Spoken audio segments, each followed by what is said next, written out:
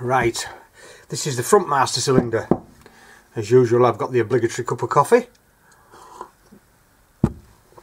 Right, we've taken this one to bits, and as you can see, it's not very good. So we bought a repair kit. There's the repair kit. But first things first, we've given this a clean. Excuse me. We've given all the bits and pieces a good clean. But there's still a little bit of corrosion and muck down there. I don't know if you can see that properly. There you go. So we need to clean that out. And as usual, it will be the turn of the wire brush in the Dremel. The little oh bugger if I can get my words out. The little brass wire brush, that's what I'm trying to say. Right, here we go, brass wire brush. Bought off our favourite auction site in big bundles, cheap as chips. They don't last 5 minutes, but they do the job, and that's all that you need. So we've got our master cylinder, we've got our wire brush, let's get cracking.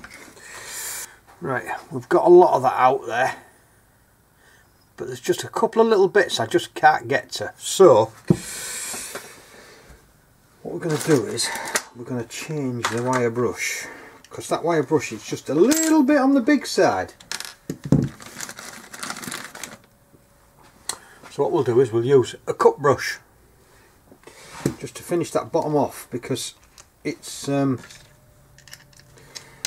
a little bit wide, is that other one. Right.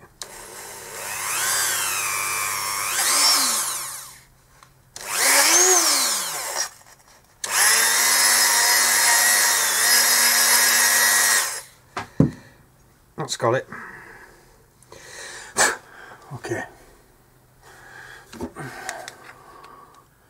See if I can get that on shot so you can see it.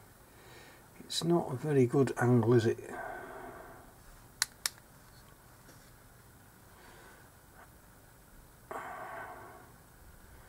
There we go, all nice and clean. You can see the groove there where the circlip sits. Okay, the bar's all nice and clean.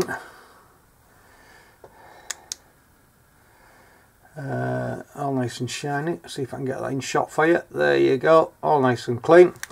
So, without further ado, let's pop it all back together. Right, so things to go together in that order basically. We've got our obligatory silicone grease there. Spring, seal, piston with seal, circlip, and then dust cover. Right, so that spring sits with that little nipple there on that seal, sits in that hole like that. Okay. So you must make sure you get that seal the right way around. If that seal goes in the wrong way around, your brakes won't work. It's as simple as that. You won't even be able to do anything with them. They'll just not work. Right, so let's put a little bit of the old silicone on there. Again, you don't want loads of this stuff. Loads of this stuff is not what you're looking for. You just want a light smearing. Right, drop that into there, like that. Next is your main piston. I'm just literally putting the smallest amount you can imagine on there. You don't want loads on, because don't forget, this thing uses brake fluid. That's in. And then we just literally ease that in. And that little bit of silicone there helps that piston go in without the rubber chafing on the side walls of the cylinder bore. The next thing is your circlip. These are quite easy to do, but they're really fiddly to do on camera. So that circlip has to go in that hole while you're holding that piston down. Right, so let's give it a go. There's your circlip on the pliers. Like so.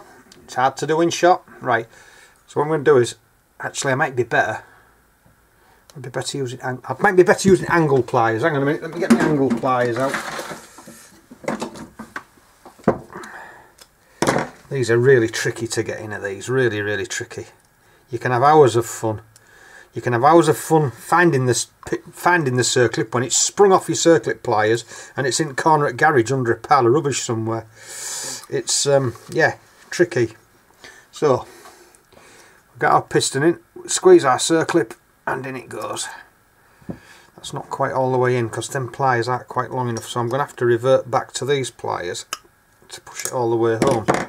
And there we are, the circlip's in. Just make sure that's all the way home. Push it down to the bottom with a... Oh, there we go. It clicked into place. You heard that. So that's the circlip in place. I'll give you that in shot. There you go. So your circlip's in, your piston's in. Okay, so the next thing is your rubber seal. Right, what I'm going to do is I'm just going to put a bit of silicone on the end of that, because these rubber seals can be a little bit of a pain to get into place. I'm going to put a little bit of silicone on the end of that as well. There we go.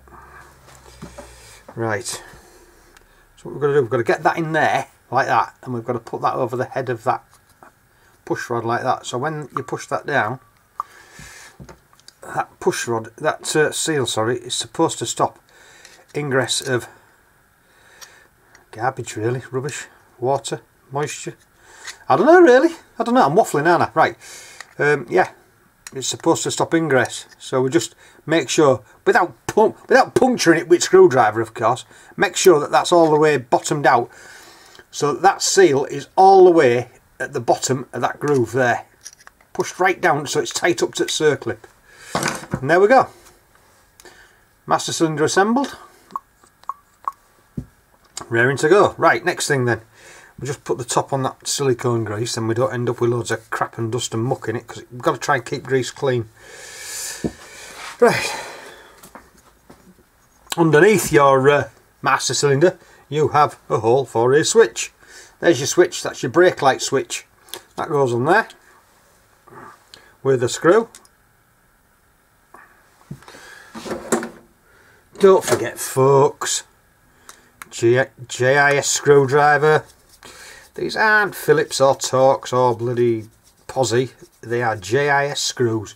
Use a JIS screwdriver. Over tighten that and you'll bust it. That's it. That's the brake light switch in place. That brake light switch doesn't look very clever. I'll see if I've got another one of those. Right. Next thing, we've got our handlebar thing that goes on there, but we'll put that on after, that's fine. We've got our pivot bolt which goes in there for, oh, get it in shot man, goes in there for the lever. We'll put that on after. Right, so before I put the lid on, we've got the lid there in shot with its bits and pieces and its screws. Right, you've got two tiny holes in there. The bigger hole of the two is the main feed into the cylinder. The little hole of the two is for bleeding. It lets air out and it allows, when the piston goes down, oh, I'm getting all bloody 6 and 2/3 with my explanation now. When the piston goes down the bore, the main cup that you saw me put in, the first one that was on the end of the spring, is almost at that hole. So when you push the piston in, the seal covers that hole, that tiny little hole at the bottom there. I don't know if you can see that. I'll mark it with a screwdriver. There we are. That tiny little hole there, the piston, as you squeeze the lever, covers that hole and compresses the fluid. And when it comes back, the seal uncovers that hole and allows more fluid in. So it's crucial that that little hole there, the tiniest little hole, is absolutely clear. You must make sure it's not blocked, it's got no crap in it. But the only thing you need to be careful of is poking it with bits of wire, poking it with small drill bits and things like that. You'll do damage to the size of that hole. It's that size for a reason. So make sure it's clean, make sure it's clear, make sure you can see through it. What I quite often do is shine a torch up the bore when it's disassembled, and you can see light through it to make sure it's clear. Right, so without further ado, we've got our next bit, which is the top, which is the rubber diaphragm that goes on top of it. Then you've got a plastic piece that goes in the top of the rubber diaphragm. That holds the rubber diaphragm in place, stops it deforming, and then you've got the lid. 2 screws, job done. Put the lid on, make sure. Now these screws aren't very pretty, so what I might end up doing, I've got some somewhere in a box as usual, is some stainless replacements. I'll probably end up putting stainless replacements in there simply because it looks pretty. Right, put that lid on so that muck don't get in there. And there's our stainless banjo bolt. Put that in there, stop muck getting in there. And that's basically it, folks. That's your master cylinder. That's it. Obviously they go onto your handlebars when you attach it to the bike. That's for the lever when you put the lever on, which I'll come to later. That's it. That's all there is to it, folks. Oh, I tell you what I need to just point out to you quickly before I go. These caps, when it goes onto the handlebars, they have up written on them. Yeah? Right, it's important that you put that to the top where the arrow is. The reason for that is, when you put the master cylinder on the bike, get it in shot, get it in shot. When you put the master cylinder on the bike, you tighten the top bolt first. I shall demonstrate. That's why it's got up written on it.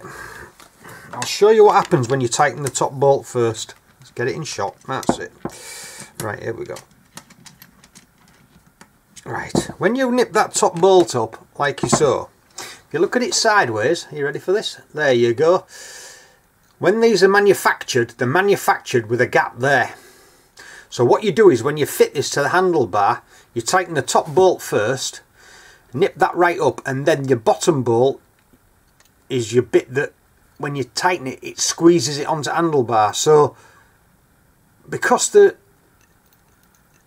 of that discrepancy when they manufacture them, you must always tighten the top bolt first. If you tighten the bottom bolt first and then use the top one, you'll find that the bolt will twist. So make sure you tighten the top one first. There you go, folks. Right, that's it. Master cylinder done. Moving on to the next job. I'll see you in a bit.